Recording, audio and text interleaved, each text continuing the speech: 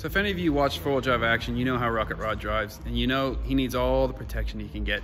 So yes, you've seen the Toro bar, but look what's on it now, because Rocket Rod likes to bump into things.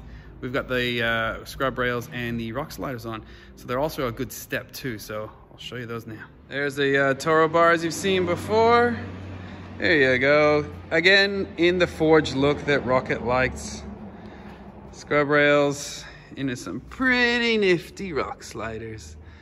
So we dimple dye the top of them here, so they're nice and soft, but they're really good tread. High lift jack points. Very good rock sliders there. This will protect Rocket's car. Nice and good.